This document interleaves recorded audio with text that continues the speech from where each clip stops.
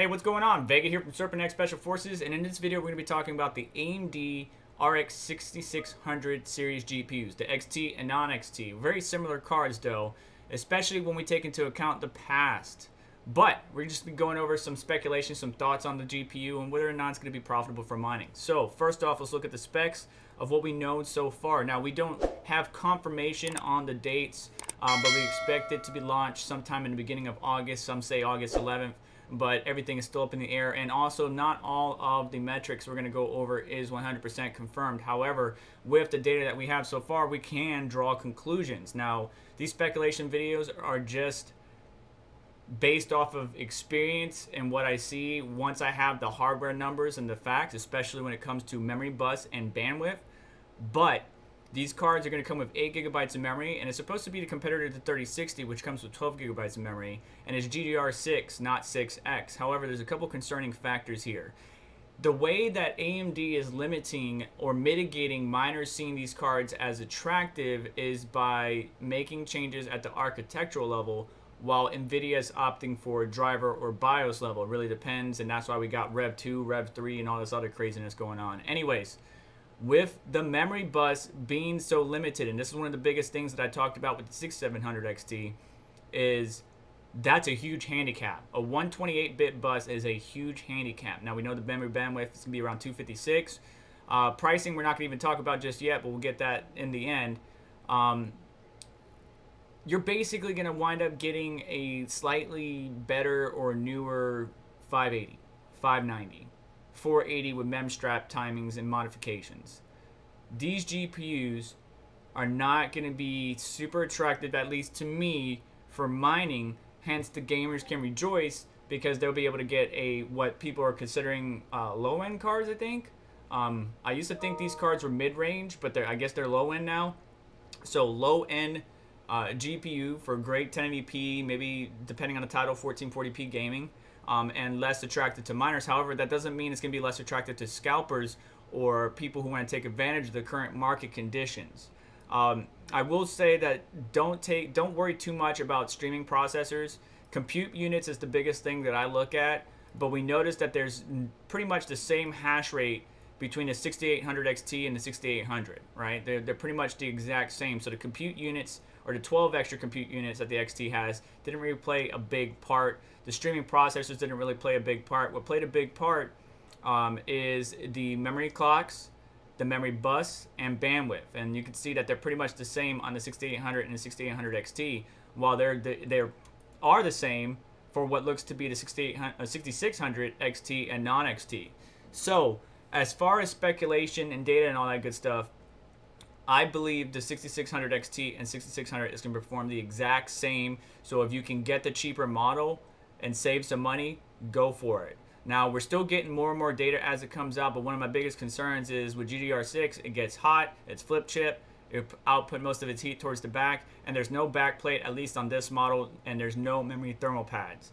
If you've been a subscriber of the channel, you would know that we battled issues with the 5000 series from AMD, and we battled issues with the 3000 series.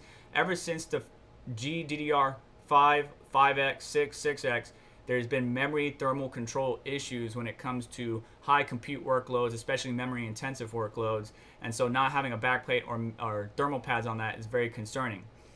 Looking at the past GPUs, the 5600 XT was actually a pretty damn good performer, and it actually had a lesser memory clock, but it had a 192-bit bus, and this comes with less.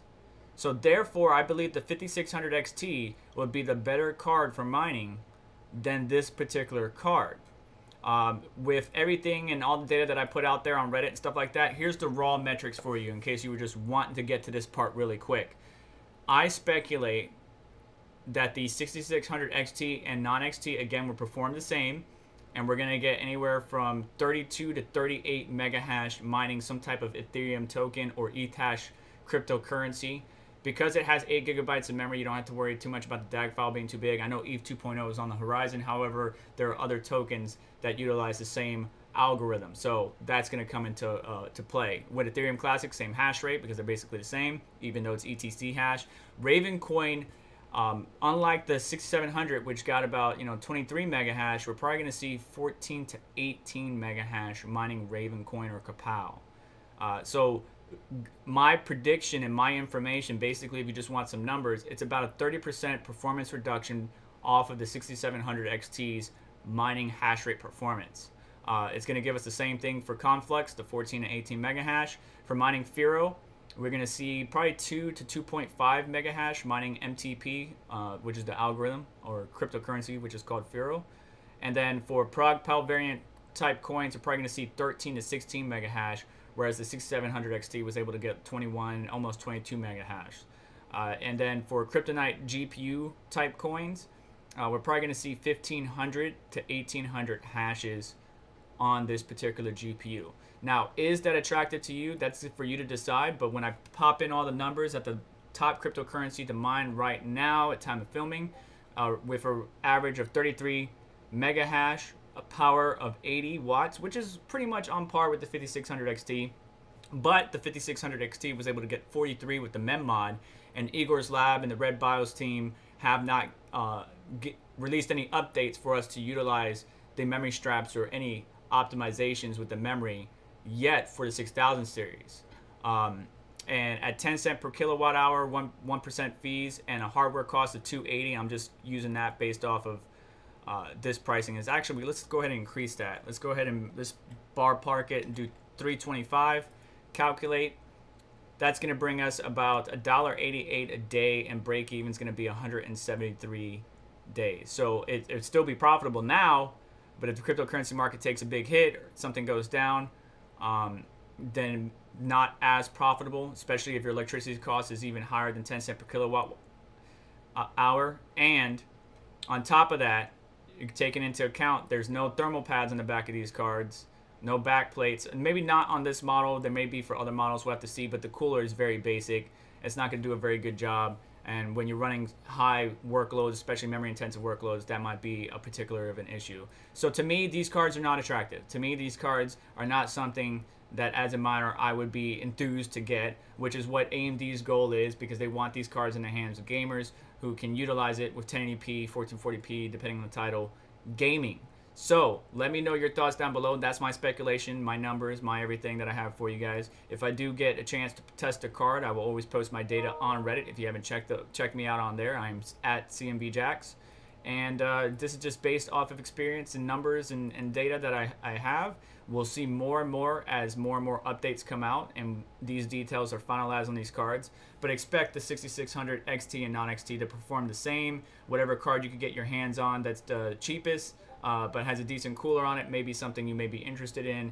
And a big caveat with these GPUs is I noticed that the 6000 series does not play well in a mixed rig with the 590, 580 and stuff like that. Whenever you update drivers to allow your 6700 or 6800 to work, the 590, 580 and stuff like that, gets kernel errors or OpenCL errors, stuff like that. So either you're going to build a 5000 series mining rig with 580s, 590s mixed in, 480s, or a 6000 series. So you're either going to go all or nothing. It's either going to be all 6000 series GPUs or 5000 and lower because of driver issues. And I'm not sure why AMD hasn't released a driver pack that includes what the 590, 580 needs, as well as being able to support the new cards. But that's going to do it for me today. Thank you so much for watching. Please do me a favor on the way out, hit the like button. Don't forget to subscribe and notification bell to stay up to date, as well as check out any links down below to help support the channel, like to dojlord.com, where you can get sweet Serpent X merch and much more from various content creators in the space. You guys take care.